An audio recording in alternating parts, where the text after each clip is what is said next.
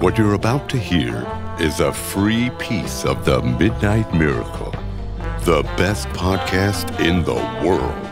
There is not just one episode of this show, there are many, with more on the way. But to hear them, you are going to need to subscribe to the Luminary channel on Apple Podcasts. Yes, it costs money, about the price of one coffee per month. And that doesn't make you a better person like we do.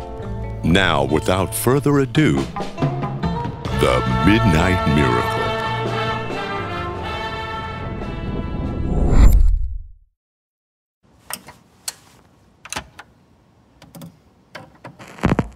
Hello, little fella. Hey, what is your name, little buddy? Amir? And this is your dad? Well, welcome, Amir. We're about to fuck your whole mind up. President Biden said that the risk of nuclear Armageddon right now is at the highest. It shouldn't be this scary to talk. And I hope they don't take anything away from me. Whoever they are. We got a great show tonight.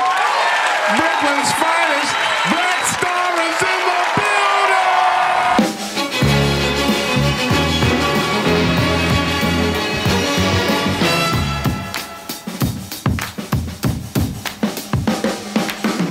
That was California Soul by Marlena Shaw, and boy, it is a beautiful Friday here in Napa County.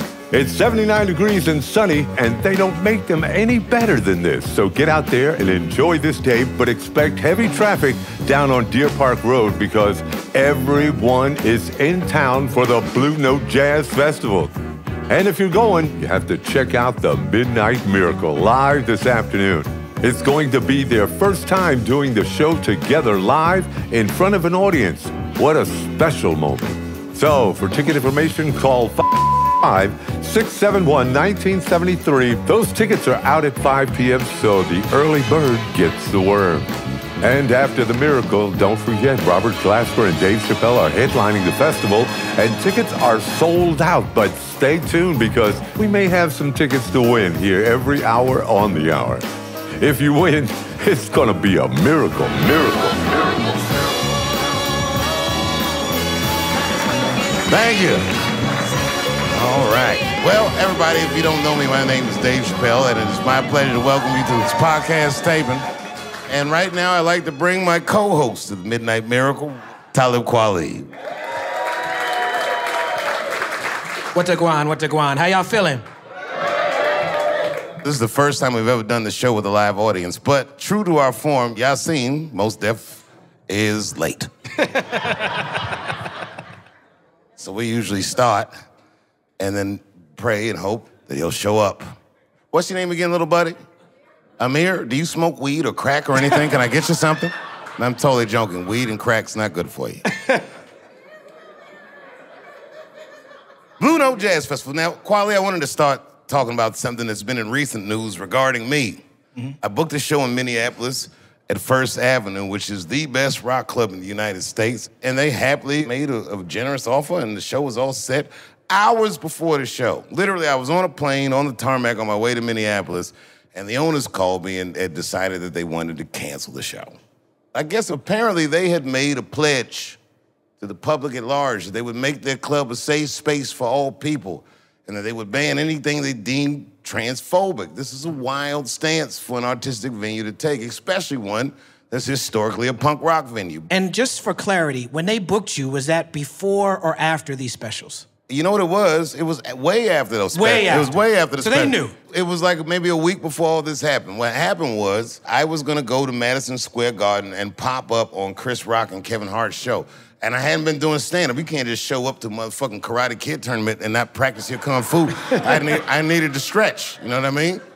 So I said, well, fuck it, I'll pull up to Minneapolis because it's close. We booked 3 nights. We ended up having to move the shows to the Varsity Theater. Now, it was a picture of the 2 women, one that books the club and another woman that owns the club, walking into my show at the Varsity Theater, the show that they had canceled. They came, and people were taking these women over the coals for coming to the show after they canceled me. But what they were doing was coming to speak to me about said cancellation because I was upset. I wasn't mad that they canceled the show. I was mad at the statement they released. I saw that statement.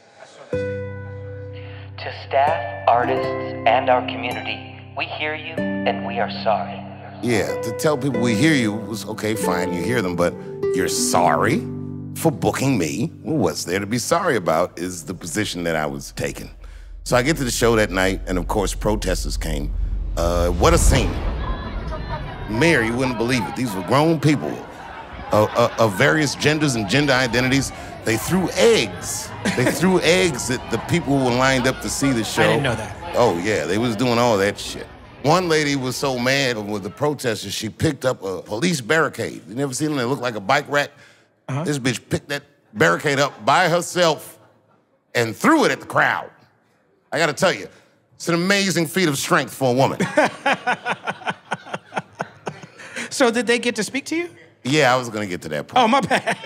Well, no, that's a perfect question. The suspense is killing me. You just listened to a free piece of The Midnight Miracle. When you subscribe to Luminary, you can listen to all of The Midnight Miracle, along with many other incredible shows, like Talib Kweli's hip-hop culture show, People's Party, and Black Star's long-awaited second album, No Fear of Time. Subscribe to the Luminary channel on Apple Podcasts to get them all.